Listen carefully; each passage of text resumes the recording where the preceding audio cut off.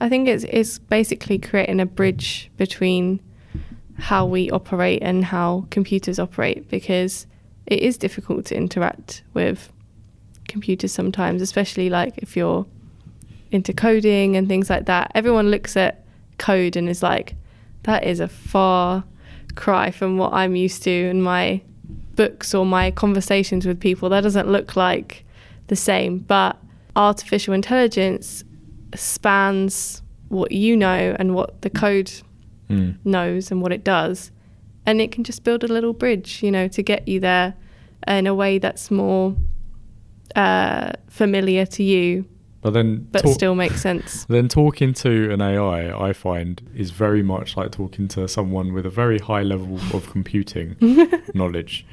And low social skills. yeah, exactly. That's exactly how I feel. Like talking to a coder.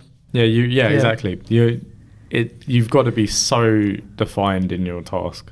Yeah, and you've got to really, really define it well for it to generate something meaningful.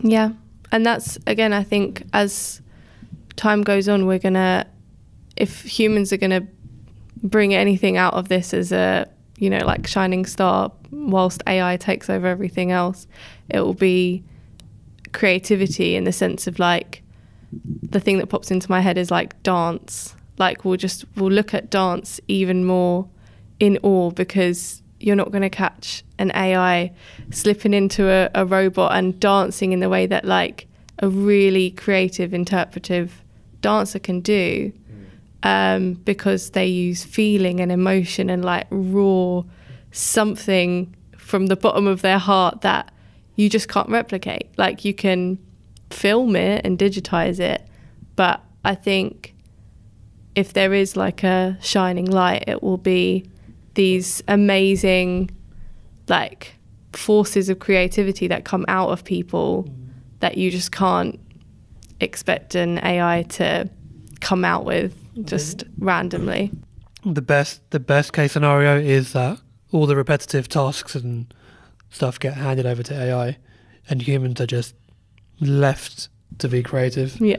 Because that's, like you said, that's the only thing that's left. Yeah. If they can take away, like, well, there already are like factory workers and that sort of thing at the moment, but you're taking it a step further, you know, I don't know, making social media posts, for example, it could like eventually be able to do that sort of stuff with a bit less creativity, but and it will just leave humans to, they'll do all the work and we'll be able to be creative. And I think if companies don't exploit AI or technology in the way that they have been, it could be so good, because even if you think about like a supermarket, right, all of their jobs, the people that work there being taken away because the scanning and the barcode, you know, the dotting up of the numbers can be done by a computer, but the job's only taken away because that's profitable.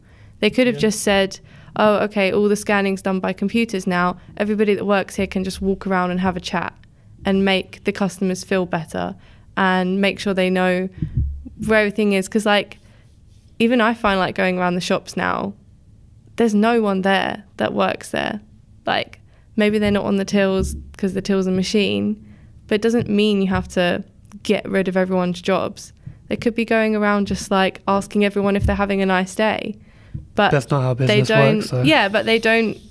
So that's not technology's fault. That's companies seeing an opportunity to reduce costs, and so the jobs disappear. But they could just be transferred into something more human, and so that humans still have jobs. There's still something that a human can bring to a grocery store that is full of computers doing all the hard work.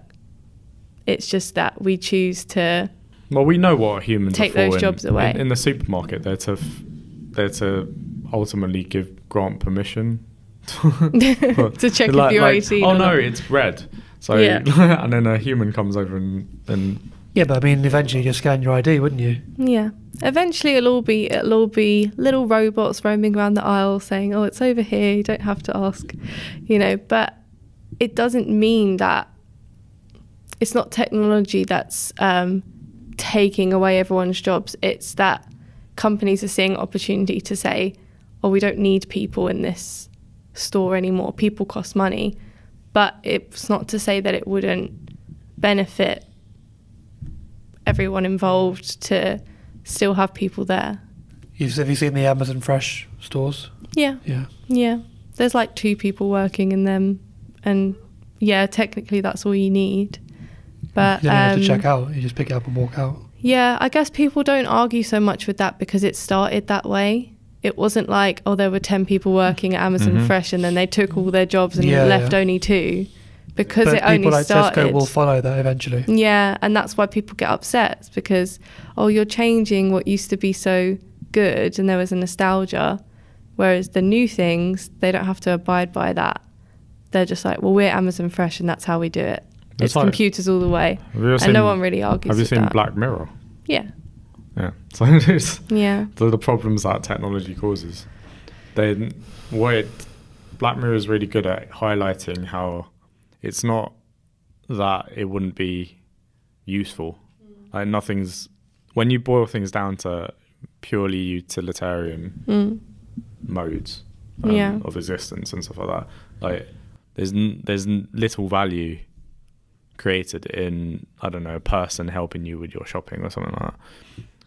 But at some human level and emotional level, it's very, very different, and it's probably so unnatural from our way of being that I think a lot of people have mental issues with that transition.